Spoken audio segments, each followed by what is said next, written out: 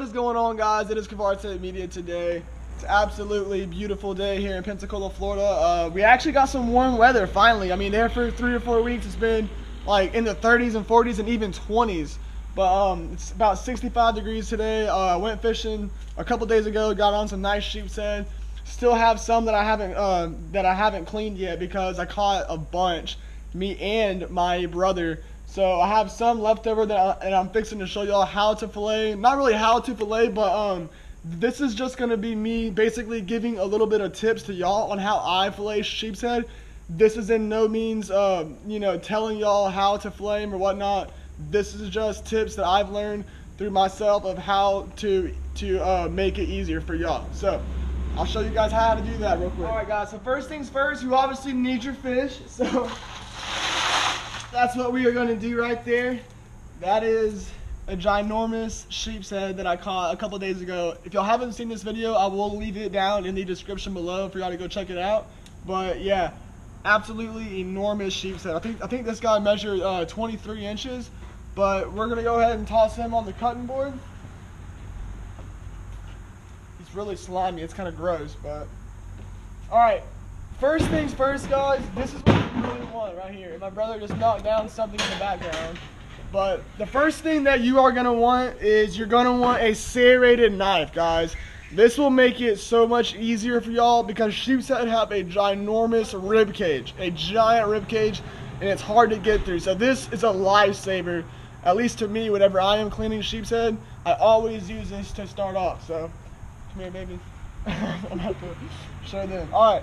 So basically, the first thing you want to do is get your serrated knife right here, and you just want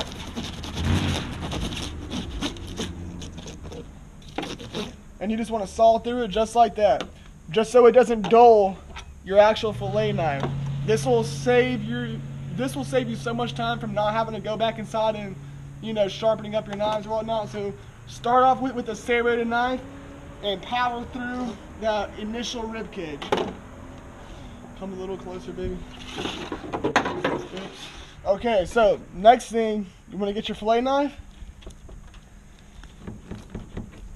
Come a little closer. There you go, dude. Right here, and you just want to let it ride the backbone, guys, just like that. Just let it ride the backbone. Be very careful of these spines right here. Don't be jerking or whatnot, because those things will get you.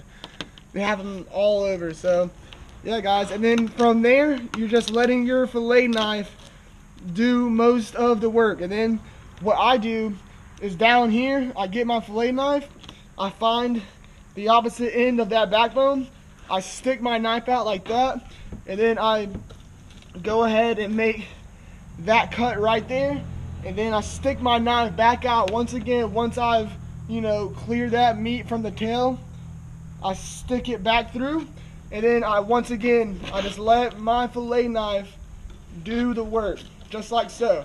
Now this is whenever you are going to want your serrated knife. Once again, if I can get it, I kind of dropped it in between my tailgate, but see, right here is a very tough problem for people because this is where, once again, that thick rib cage comes, and it's just a pain in the you-know-what. So go ahead and grab your serrated knife.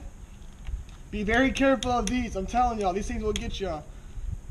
So grab your serrated knife, and you just like that. That easy, guys. With one or two like little saws, it's cut through. Get your fillet knife, do that, flip them over. Look at that meat quality too. Guys, look at that.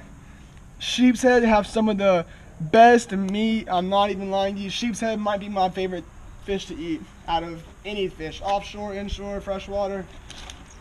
I think it's because they have a diet that consists of crabs, oysters, shrimp, barnacles. So their meat has a different taste to it, and to me it tastes a lot more rich than say a red snapper or speckled trout, redfish.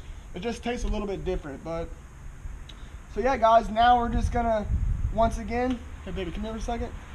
Now this is how I fillet sheepshead because they have bones going all the way like halfway down here. So what I do, I cut along this bloodline right here just like that.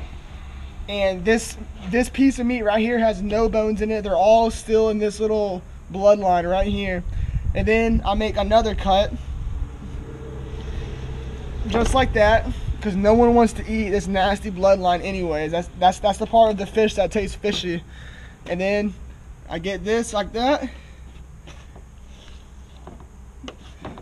And there you go, folks. You got two beautiful pieces of fresh caught sheepshead. And I'm not going to do the other side for y'all because I'm not trying to drag this video out. Actually, we're going to see what this guy's been eating. I might as well, since I haven't cut open. Let's go ahead and dissect this guy's stomach and see what he's been eating. Alright, well, his stomach's right here. What in the world? Alright, guys. I think I see some oysters in there. Yep, definitely oysters. It's basically all I see, guys. It's just a bunch of oysters. So, like I said, you can use oysters for bait. I've heard of people using them before. I've actually used some. I've had a decent amount of luck on them. But, yeah, guys, oysters. But, yeah, that's going to be today's video, guys. I hope it helped y'all a little bit. Like I said, this is in no way telling y'all how to fillet a sheep's head. This is just me giving my insight of how I've done it my whole entire life, because it makes the job 10 times easier. But if y'all did find this video a little bit helpful, guys, drop a like if you did enjoy it. And also subscribe for more fishing videos coming every single week. And with that being said, I hope you guys have a fabulous day, and I will see you guys next week. Peace out, guys. Woo!